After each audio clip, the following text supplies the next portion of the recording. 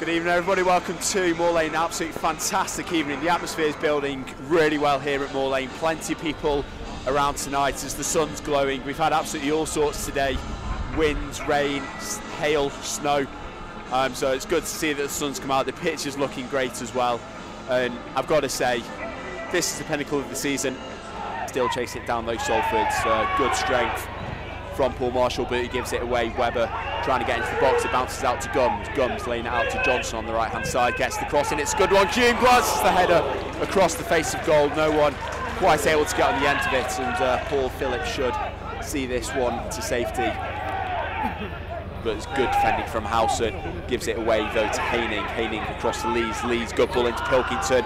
Dangerous area at the top of the box, runs straight into Gums, who stood his ground really well and gets the ball clear. Head on it from Joe Connor back over the halfway line. Haining now trying to get it forward. So stop forth putting the challenge in, bringing down the midfielder, and it's going to be a free kick. And, you know, 23 minutes on the clock. It's 0-0 here at Moor Lane in this playoff semi-final as the ball played through the middle. Connor, it's a nice floated one in. Howson unchallenged, gets it clear only as far as Marshall. So putting it in for Dean, can't win it. Comes to the edge of the area. Haining goes for it. Great save from Jay Lynch to stop that going in. It was an absolute rocket from Haining. It was dipping, and Jay Lynch did well to get his hands up and catch it. It's going to be G to take it for Ashton. So James Poole, the one-man ball, floats it in again, looking towards the back post. Jay Lynch comes out and again, unchallenged, catches it calmly, booting it straight upfield, trying to get Salford going. Hume challenging for it, winning it. It looked like handball there, bounces back to Hume, he gets it to Johnson. It's a good one too. Hume now on the right hand side, guts in, gets it across, goes to the shot, saved, header, Johnson! Salford City 1, Ashton United 0. Fantastic work by Jordan Hume. Tenacity to keep going, and he just got it back. He's in the right place at the right time, and a cute little header to loop it over Paul Phillips. Advantage Salford, 25 minutes played. That's the sort of desire you need. Integrity is part of the club motto, industry and integrity, and that, I think that defines it from Jordan Hume now. So does. So Marshall with the cross in from the left hand side, it's dangerous to the far post. It Rose, it's cleared off the line by Gums. Fantastic header, comes back to Marshall. Marshall to Dean, Dean goes to the shot, gets it wide, and Salford have spared the blushes ever so slightly at the back there. Lack of concentration.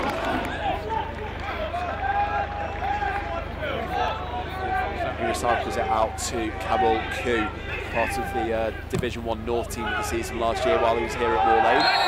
After a brief spell, Howson giving away a cheap free kick up at the other end though for a shove in the back of James Dean. Well, hopefully not this free kick comes in though. Comes in. It's a good one. Jay Lynch at full stretch again to keep it out at the near post from Paul Marshall, that is. Obviously Salford have these a few times. Johnson gets it to far post. Howson goes to the header, comes to the far post. Koo again clearing it. Webber shoots. It's down in the melee. Shot from O'Halloran. Has it gone over? Referee says no.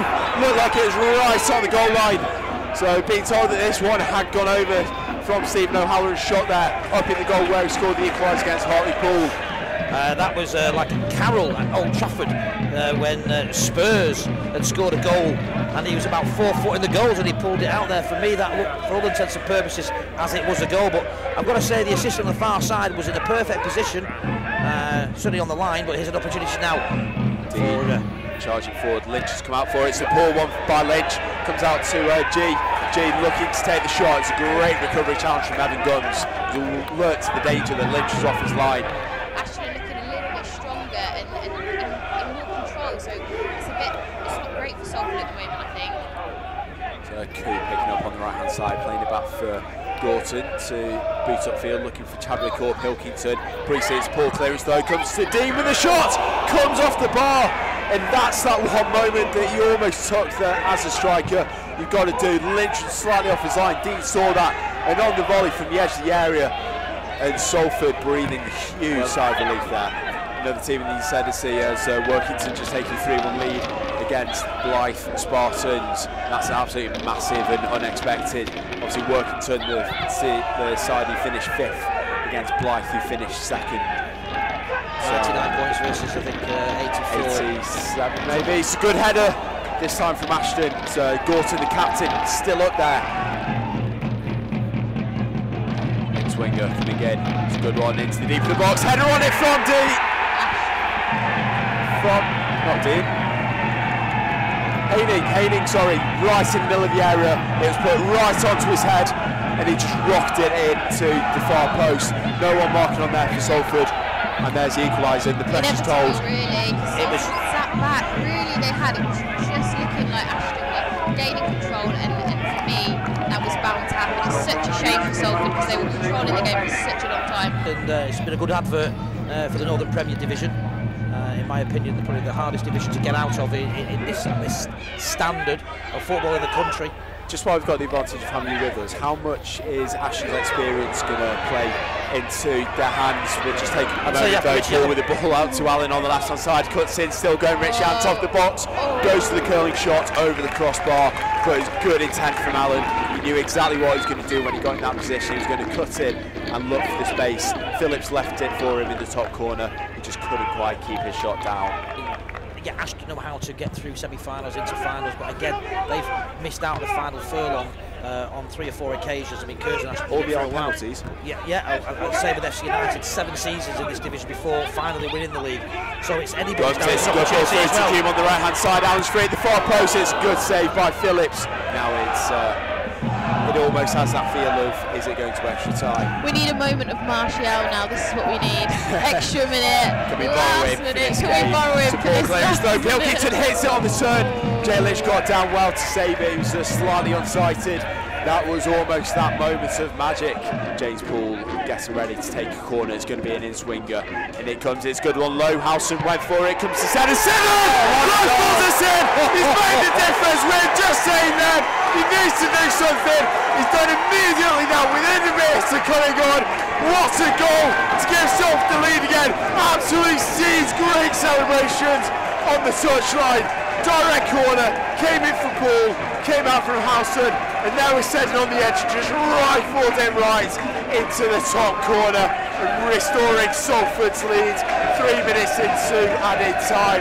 Salford City 2, Ashton United 1. Clark with the ball back over the top. Ashton throwing, Hume chasing it down. It's not quite in the area for Phillips. Phillips stranded out of his goal. Hume in the corner. He's still being challenged by Phillips. He's got the right side.